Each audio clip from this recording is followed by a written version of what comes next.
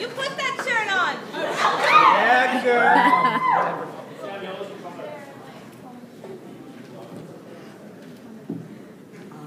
Here I go, late to get home again. My head has been filled with barked orders. My body has been twisted in every direction, all at once. Get Catherine to move the mic. With so many demands coming from every which way, some of you know the feeling. When it's the feeling that you are never told about when your parents urge you to go out into the world to become more responsible. It's okay now. The feeling that only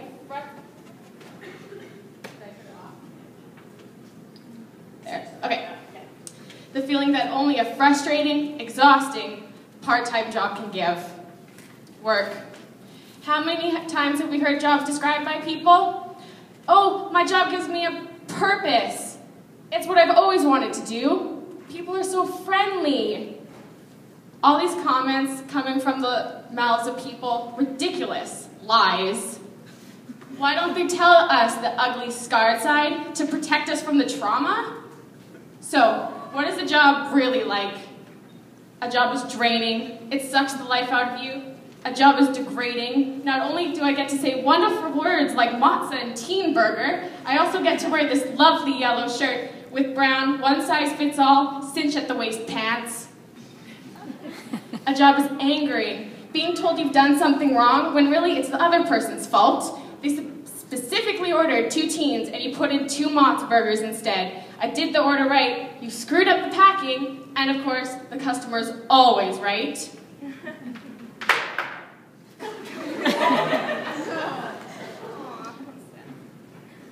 Grab the other mic. This isn't going well for me.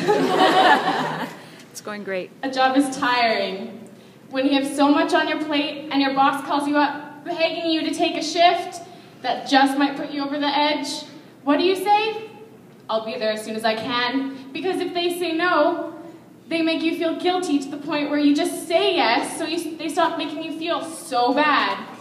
You give so much to something that was supposed to teach you responsibility, and maybe it has, but one thing it shows you that only you hear about, the cruelty, the rudeness people have. You can tell so much from just looking at a person, but you can tell even more about them by how they talk to a stranger who's doing them a service. We don't have to work here, take your crap, and serve you food. Would you like a little kindness with your combo? That chip wiped off your shoulder?